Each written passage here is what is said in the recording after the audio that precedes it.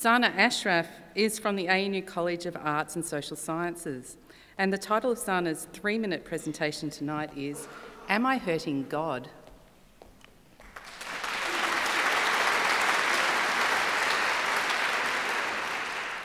In November last year, a young Christian couple was burnt alive in Pakistan by a mob of around 1,500 men. Following the announcements from the local mosques that the couple had burned a few pages of Quran while cleaning their house. In Pakistan, anything from misspelling the name of Muhammad to everyday disagreements with the Muslims can be framed as blasphemy, leading to public violence and even murder, with no repercussions, rather glory for the killers. You might have heard of Pakistan with reference to terrorism and extremism through various media sources. You might also have heard stories of the cruel blasphemy laws of Pakistan, whose violation is punishable by death.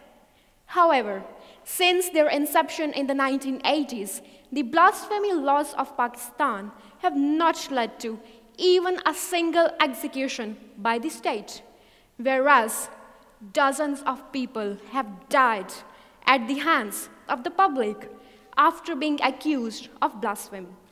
What if I tell you that most of the perpetrators of such violent crimes are not associated with any of the terrorist or extremist organizations? Rather, these are common men, celebrated as heroes by other common people.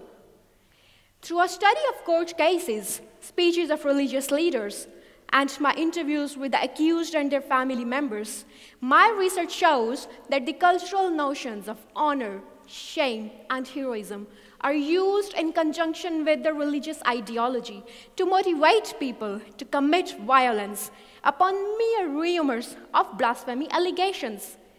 The ability of a Muslim man to defend the honor of Islam in the public is seen as the ultimate expression of his love for the Prophet. It is believed to prove him as a true Muslim and bestow upon him highest of the religious ranks. This sentiment runs deep and gives rise to a whole army of God's men who are ever ready to avenge any perceived or alleged insult to Islam on the behalf of God. It is crucial to understand the reasons behind public violence if we want to address the crimes against humanity, particularly the religious minorities of Pakistan, in the name of blasphemy.